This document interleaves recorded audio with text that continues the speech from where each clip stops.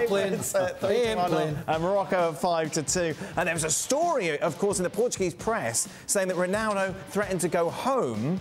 When he realised that he wasn't in the starting 11, they released this statement saying the FPF clarifies that at no time did the captain of the national team, Cristiano Ronaldo, threaten to leave the national team at any stage in Qatar. The level of commitment of Portugal's most capped international player was once again demonstrated in the victory against Switzerland. This is what Ronaldo said on Instagram. A group too close to be broken by outside forces. A nation too brave to let itself be frightened by any adversary. A team in the truest sense of the word, which will fight for the dream until the end.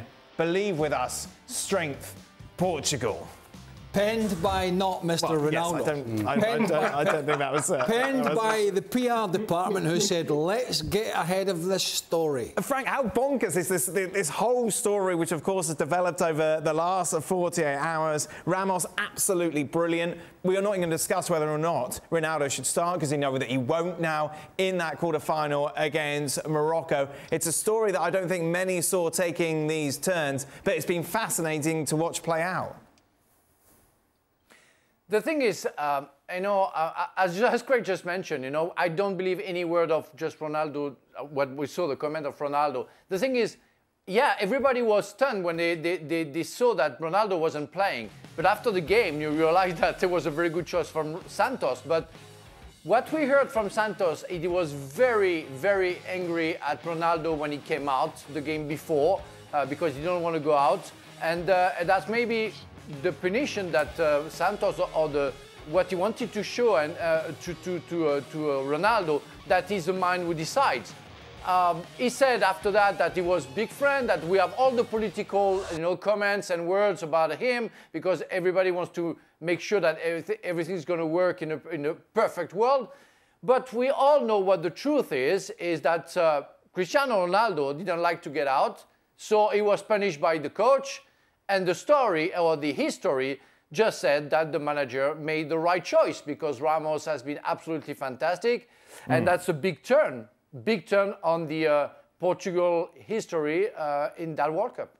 But I don't think I get the point from the game against South Korea, I think it was. But he wasn't not playing because he had a bit of a hump at coming off. He wasn't playing because Santos' job's on the line, the reputation, he wanted something different. So he's not playing because he's not been good enough. But I think it just sums him up in a nutshell that the game against South Korea, which Santos made changes for, they'd already qualified. Yeah.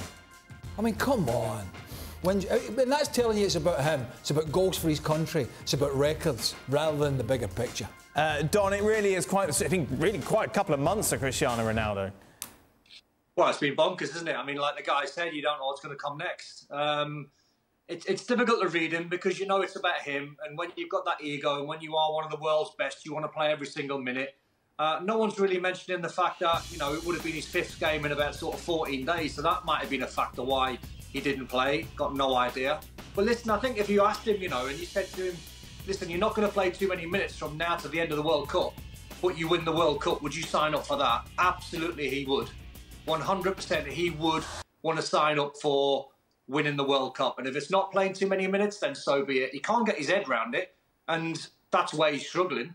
And it's painful to watch. It's embarrassing to watch sometimes. It's awful to watch because you're seeing a player that's a little bit in decline. And what you're seeing as well is you're seeing the Bruno Fernandes factor. When he's not playing for Man United, Bruno Fernandes plays well. He didn't play in the last game, and João Felix had the game of the tournament for him. And he's an unbelievable player. So maybe these young kids and maybe 1 or 2 players for Portugal are seeing Ronaldo not in the starting 11, and they can actually relax a little bit, and it's helping them, I think. Was I the only one that couldn't have cared less if he came on the other night or not? I mean, the commentators kept talking about it. Oh, when's he going to come on? Right. Oh, when's he it's like, you know what it is now almost? It's like somebody coming on the end of a testimonial for 10 minutes. All right, he might come on for 10 minutes in the World Cup final if he gets there and scores. That's a different kettle of fish.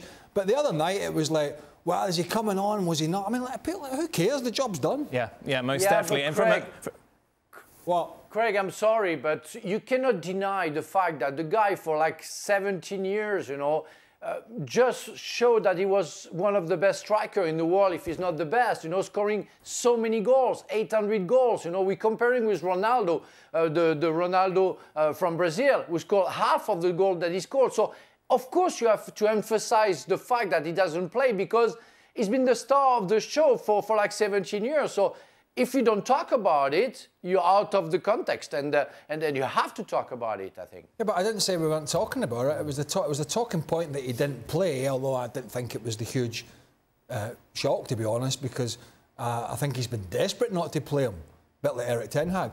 But it was at the end of the game, it was almost like everybody was like, do you know what? Can everybody just move on from him having a 10-minute cameo when the game's done? And Switzerland are all over the parish. Well, thank you very much for watching ESPN on YouTube. For more sports highlights and analysis, be sure to download the ESPN app. And for live streaming, premium content, and let's not forget as well, ESPN FC 7 days a week. Subscribe to ESPN+.